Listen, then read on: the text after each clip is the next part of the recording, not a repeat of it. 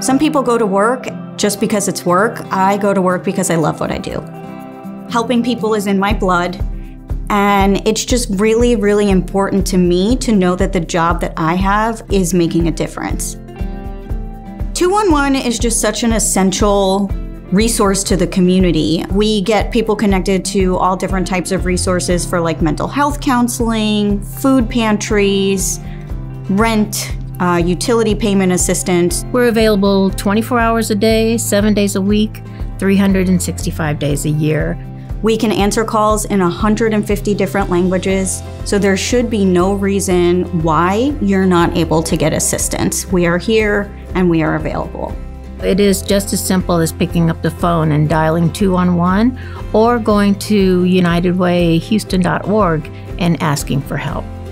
Thank you for calling 211 Texas United Way Helpline. This is Hallie. How can I help you? Yes, hi. I was calling some assistance with my light bill. Sure, I'd be happy to take a look and see what resources we have to help you with your light bill. When someone calls into 211, we will always start first just asking what they need. Based on that information, we have a whole database that we can search to provide them resources. Every 6 months, every single agency in the database, there are thousands and thousands of them, is contacted to make sure that their information is up to date. They're still providing the services that they identified, or sometimes they have new information. Especially with COVID, there have been a lot of new agencies popping up to provide services. I think having a program like 211 really helps a community like Houston become more resilient. It helps people that really truly need the help to be able to get back on their feet and get back on a path to success. Houston is a community that always bounces back from adversity. When Harvey happened, the first place that people started calling was 211 to say, what's going on? What's the next step? The same thing when COVID started.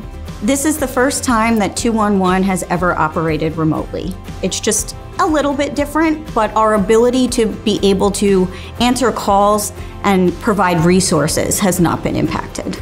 In the first 4 months of the pandemic, 211 has connected over 120,000 people with resources.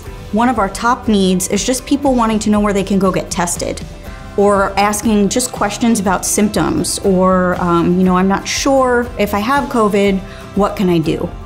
We try our best to have the most current information about testing sites, about when the test results will come in, about different funding that's available. A lot of people are in situations, particularly now, where maybe they were working, have lost their job, or been furloughed and got evicted, unfortunately. So shelter is always a really big need. We get a lot of requests from people who have Medicaid, but they don't have the prescription coverage, so they're just needing help getting the essential medicines. We see a lot of requests for insulin, and that's just a very basic need that anyone who needs it should have access to, but unfortunately people don't. If you need help, you should always think to call 211. We have every opportunity every day to change the community.